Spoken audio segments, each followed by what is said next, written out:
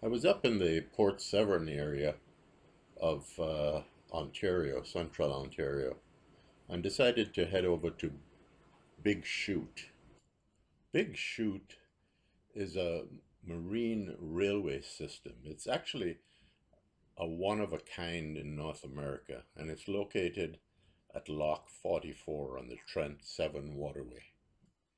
This, this engineered marvel physically lifts the boats out of the water and over a hill on a track system before launching them back into the water where they can continue their journey. The platform you see here is on a railway track, and it's pulled by cables through through a mechanism that's controlled by the controller inside the, um, the control center there.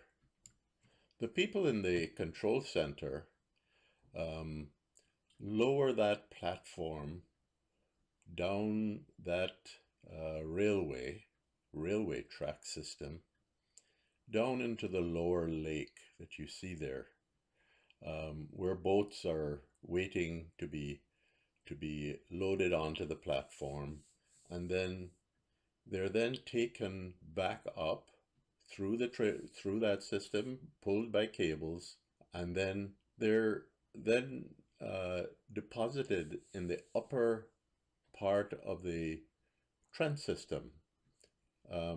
So they come up through there on the platform, and then they are then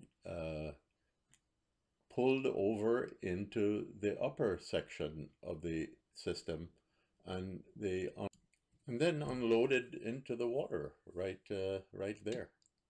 The Trent Severn waterway is a 386-kilometer long canal route connecting Lake Ontario to Lake Huron at Port Severn. It's a scenic, meandering route and has been called one of the finest interconnected systems of navigation in the world.